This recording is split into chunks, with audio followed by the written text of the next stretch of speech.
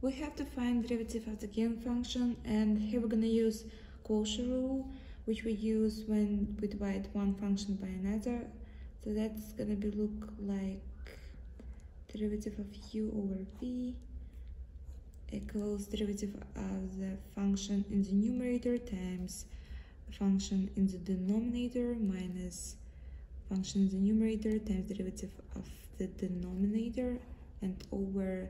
the function which is in the denominator squared. So we're going to apply this to our function and we're going to differentiate with respect to x, and that's going to be 1 plus cosecant x times derivative with respect to x of cotangent of x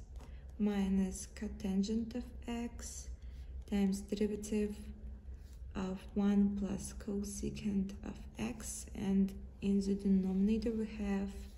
1 plus cosecant of x squared. So that's going to be 1 plus cosecant of x. Derivative of cotangent is going to be negative cosecant squared of x minus cotangent of x, and derivative of constant is going to be 0, and derivative of cosecant is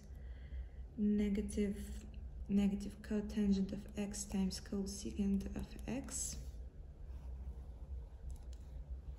and over 1 plus cosecant of x squared. Therefore, the final answer is going to be negative cosecant squared of x times 1 plus cosecant of x and plus cotangent squared of x times cosecant of x. So this is going to be and over 1 plus cosecant of x squared, and that's going to be our answer.